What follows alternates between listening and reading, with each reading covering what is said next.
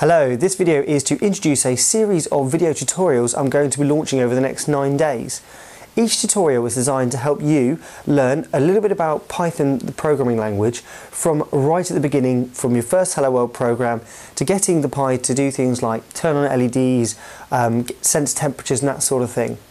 I've teamed up with ModMyPi, who have come up with a little package that'll give you everything that you're going to need.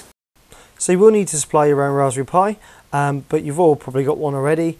You basically all of this, which is your breadboard, all your wires and all the components.